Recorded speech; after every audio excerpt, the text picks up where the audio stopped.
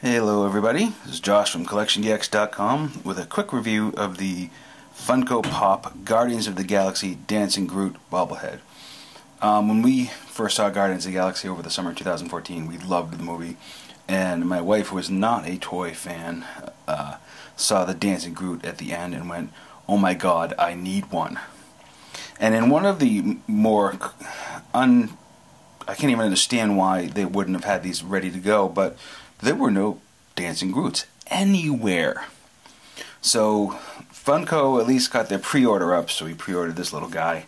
Now there are a couple different ones you can get on the market, but just why? Why would you not have a bazillion of these things ready to go? I have no idea. Really bizarre. But it's here now, just after Christmas, and let's take a look. So Baby Groot is a bobblehead, meaning that a little spring on it. It's kind of interesting that if you look inside you can see the spring, but it looks like mine's off center, like maybe it should be like that, but it's like that.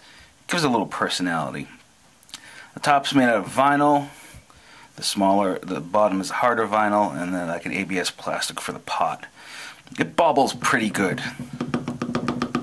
That's the only action figure. You can headbang. That's about it. Paint and detail is nice. It's simple, wasn't very expensive, and it's a nice way to get a small Dancing Groot onto your collection.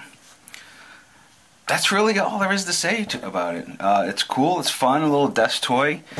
You can get the collectible packaging that you see a wall of these pops everywhere. It looks kind of cool. But that's about it. Funko Pop Groot from Guardians of the Galaxy, Dancing Groot. It's Josh from CollectionDX. See you next time.